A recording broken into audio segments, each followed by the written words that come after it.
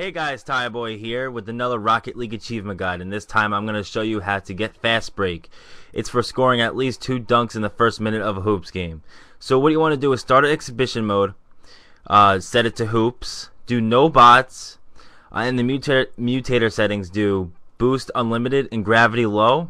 And what you want to do is just go start it right away. You don't really necessarily need a second controller. I did, but getting a dunk twice in a row shouldn't be too hard. When I was doing it, it was pure luck. I wasn't meant to get that achievement, but I did. But if you go through those settings, it should work. And enjoy that 25 gamer score. And see you guys next time.